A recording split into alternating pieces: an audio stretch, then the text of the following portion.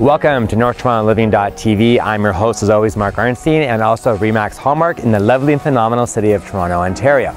We're going to be doing a short little mini-series about the mistakes you can make when selling your home. Now, everyone thinks because it's this crazy hot nuts market in Toronto that all you have to do is put a sign on the lawn, put the property on MLS, maybe make some feature sheets, and that's it, and your home's going to sell pretty quickly.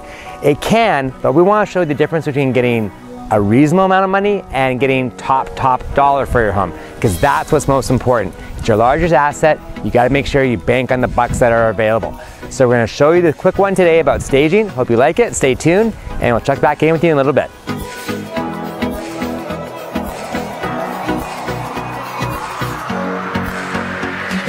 So the number one goal behind staging is to make sure the client walking into the home can feel that they can actually see themselves living in the actual home itself. And that's why by using sometimes outside furniture to bring it in, it helps tie the whole thing together and make it look really special and fantastic, which helps get you the most amount of money for your home.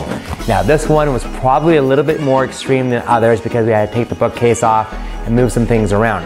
But if you want more information about staging, I recommend speaking to Teresa from Design to Go. She is absolutely phenomenal, and you'll really, truly love working with her.